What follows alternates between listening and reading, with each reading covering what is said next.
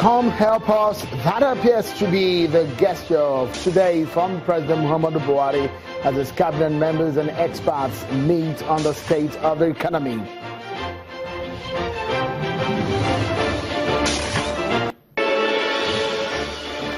And an opposition party, the People's Democratic Party, PDP, has asked President Buhari to resign, asking him to return the nation to the state it was in 2015.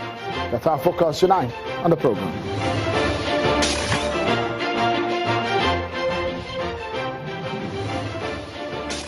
Many thanks everyone for joining in on the program. It's Politics Today live on Channels Television. We're reaching you live from our studio in Lagos. Of course, you can watch us on our various platforms. On Facebook, we are live as we speak. You can get to interact with us. Tell us exactly what you make of what we're talking about. There you go. You can see there on your screen. What you just go to our Facebook page and you can see us live, Facebook Live, as we talk. And also at Channels TV and several of our platforms right here, right now. Before we get started on tonight's conversation, let me serve you with some of the top political stories we're following right here. Political roundup on Channels Television. Here are your top political stories this time. Political parties in Edo State have continued to speak on different issues thrown up in the aftermath of the postponement of the governorship election. The chairman of the People's Democratic Party in Edo State, Mr. Dan Obi, has denied claims by the All Progressives Congress that it hired militants for the governorship election. They've perfected ways and plans to inform the Nigeria police and the various security agencies to swap on them with the perfect arrangement that when arrested, those people should confess that they were invited to come to the state by the PDP to assist them at the election. But his APC counterpart, Mr. Antile Mojezwa, believes that the allegations made by his party have been confirmed by the arrests made by the police, insisting the PDP planned to use non-residents to scuttle the election. This is evidence. What is even more, after my statement, recently, just as you have heard, people were arrested with arms and ammunition, fitting the description of our suspicion. The Abia State Independent Electoral Commission, APCEC, has slated Saturday, December the 17th, 2016, for local government elections in the 17 local government areas and 292 electoral wards in the state. All candidates of political parties wishing to participate in the election are to proceed to APCEC headquarters for collection of nomination forms not later than October the 14th, 2016. The ESCO decided that local government elections will be held this year. And President Muhammadu Buhari has been commended for the spate of ongoing development in the south-south region of the country, a gesture believed to be the right step in the right direction. An APC chieftain, Edet Umor, gave the commendation in Calabar when he received APC party stalwarts from Odukwane local government area of Cross River State. And addressing the group, the convener says the region is happy with the plans mapped out by the Buhari-led administration in areas of railway construction, dualization of roads, all aimed at curtailing youth restiveness and opening up more development for the South-South. President Muhammadu Buhari is our real brother.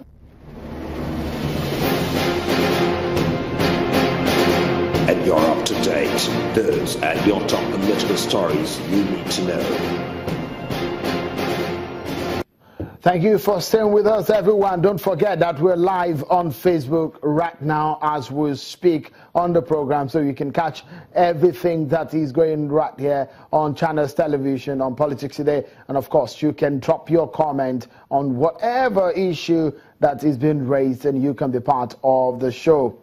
Well, let's get started, shall we? Some people have advised the president to consult experts on ways to jolt the economy back to life. It appears that's exactly what the president is doing right now. It seems he's moving in that direction. Today at a technical meeting with members of his cabinet and some experts at the presidential villa, the president called on local and foreign investors' support in the ongoing efforts to get Nigeria out of recession, which some economic analysts say has started since 2012 and requires at least 18 months to fix.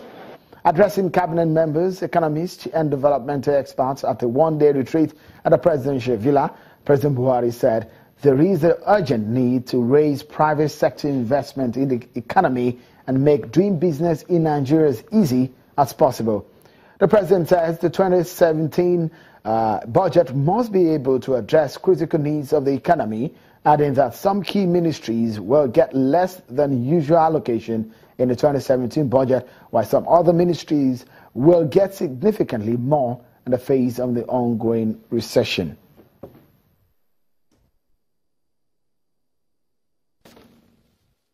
Given that this retreat is a lead up to the 2017 budget, my expectation is that we will come out of these sessions with a determination and a common position on how to have improved synergy among the various ministries and departments for the effective formulation and implementation of 2017 budget.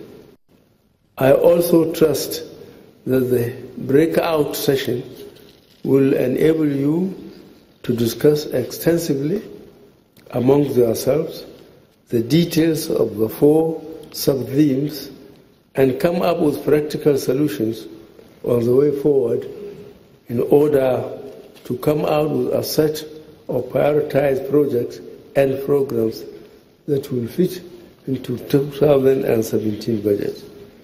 In this regard, let me inform you that because of the need to focus on our key priorities, some ministries will get significantly less capital allocation than they received in 2016, while others may get significantly more. While the government is taking the heat in the task of repositioning our economy for change, we cannot achieve this completely by ourselves.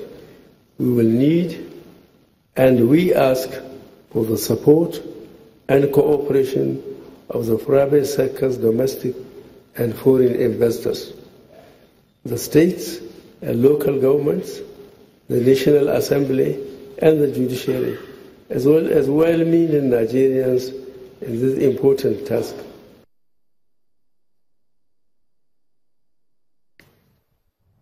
All right, and President Muhammadu Buhari, his speech there at the retreat on the economy.